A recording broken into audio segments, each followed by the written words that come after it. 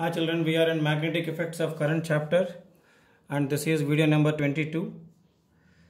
So in this video we are going to discuss the magnetic field due to a long current solenoid using Ampere's circuital law. Actually the derivation for field due to a solenoid has been discussed in the previous videos by me, but by using Biot-Savart's law. So by using Biot-Savart's law we have derived. Today we are going to use Ampere's circuital law to obtain the expression for the magnetic field. First of all, there are some assumptions we have to take first. What are the assumptions? Suppose this is a long solenoid. I am taking this cross-sectional view of the long solenoid like this in this plane. Whatever we consider, they are all valid for infinitely long solenoid and closely wound solenoid. The windings must be very close to each other, tightly wound solenoid. That's very important. So here I draw another line so that you will understand the direction of current like this. You all know the shape of the solenoid. Solenoid will be like this. You refer previous videos, you will understand. This is the axis of the solenoid. Axis of the solenoid. We are going to find field inside the solenoid. First of all, let small n be the number of turns per unit length of the solenoid.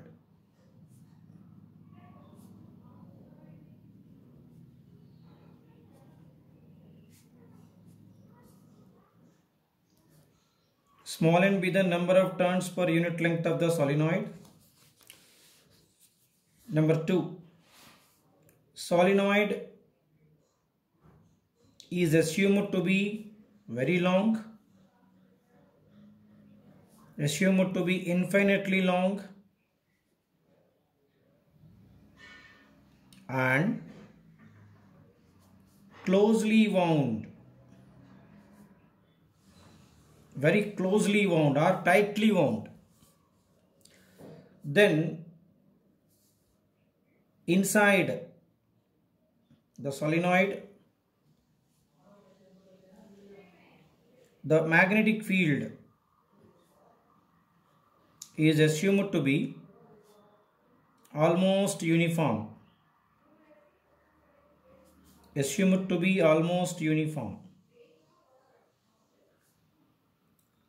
Number 4, outside the solenoid, the magnetic field is assumed to be negligible, not zero. It is assumed to be negligible. Unless we take or we accept, we grant these assumptions, there is no point in doing this derivation. Assumed to be negligible. So, you consider a solenoid like this. In this, the current is flowing into here and coming out here like this. That means through these sections, the current is going into and it is coming out to out these sections. Why I have taken, why not ulta? You can take ulta also. In a reverse sense also you can take. In that case, along the axis, the magnetic field, direction of magnetic field is to be taken towards left. You have to take towards left. So here we have to take the magnetic field along the axis towards the right of the reader. For that the current should be flowing into this side and coming like this. And I told you that inside the solenoid, the field is assumed to be uniform. Everywhere you take, the field is assumed to be uniform. Right. In this, we consider one small Amperian loop. I am drawing this small Amperian loop with a red pen. This is your Amperian loop. This Amperian loop is having a length small l. What is the length? L is the length of the Amperian loop.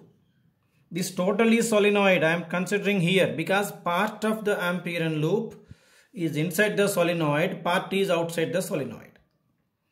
The Amperian loop is taken to be ABCD. While calculating the line integral in Ampere circuital law, you have to traverse the loop along this path. A to B, B to C, C to D, D to A. Like this. So what is the length of the Amperian loop which is inside the solenoid? L. Next, what is the number of turns per unit length? Small n. Per unit length, the number of turns equal to small n. Then over this length, how many turns will be there? N into L. How many turns? N into L. What is the current through each turn? I. Then in this length, the total number of turns will be N into L. The current will be N into L into I, which will be discussed later. So as I told you, as per these assumptions, outside it is negligible, field is negligible. While calculating, we go for Ampere circuital law in detail, then you will understand. So first we start applying Ampere circuital law along the loop A to B to C to D to A again. Again you will come back to A. I am splitting this closed path as one contour, each contour from here to here, a part of the Amperian loop. I will calculate. We know that here the field is uniform and is along the axis. So if I calculate the line integral, first part, calculation of line integral from A to B. When it is line integral, don't put circle in the integration. Circle in the integration shows that it is a closed integral. Of course, you are traversing along the line only. If the line is a closed loop, then you have to put circle here. Whether it is a square loop or circular loop or any kind of loop, the integration circle, it is going to be a circle. Now I am calculating the line integral part by part. First I am calculating from A to B. Okay, A to B. B bar dot DL bar. Okay. What is B bar? This is B bar. DL bar is this. DL bar means what is the length between A and B, that is DL bar. This is coming to be B into L because B bar and L bar are parallel. Theta is 0, cos 0 equal to 1. Right? So I get B into L. Number 2, second part. Line integral B to C. While calculating line integral B to C, I will get 0. Why I get 0, I will tell you. While traversing along the line B to C, if you see, up to here, up to the solenoid, we have a magnetic field. But magnetic field is in this direction along the axis. And your line element is perpendicular to it. So that B bar dot DL bar becomes 0 till here.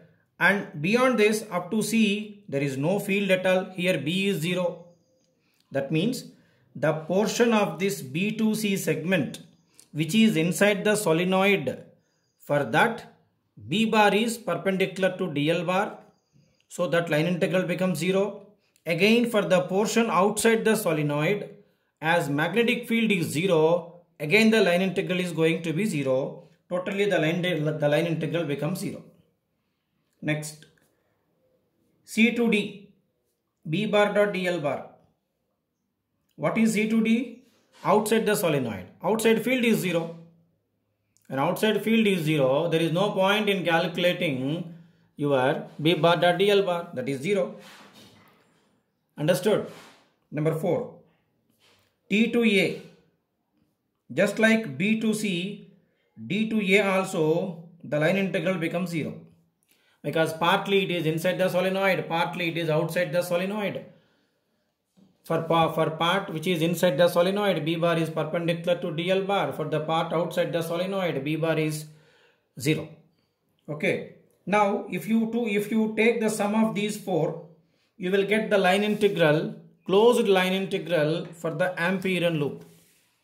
Now we go for that.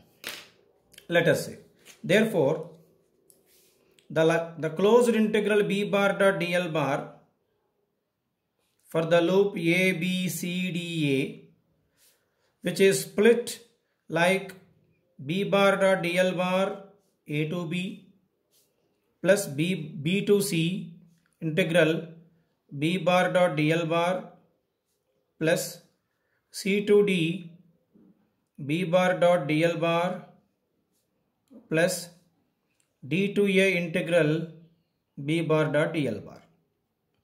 Except the first one, rest three are all 0, line integrals are 0. This is going to be B into L. So line integral, closed integral B bar dot DL bar over the Amperian loop, I am getting it as B into L. Now according to Ampere's circuital law, the line integral B bar dot DL bar closed integral is equal to mu naught into I enclosed. Okay. What is the current through each turn? What is the current through each turn? Current through each turn equal to I. Next, number of turns per unit length.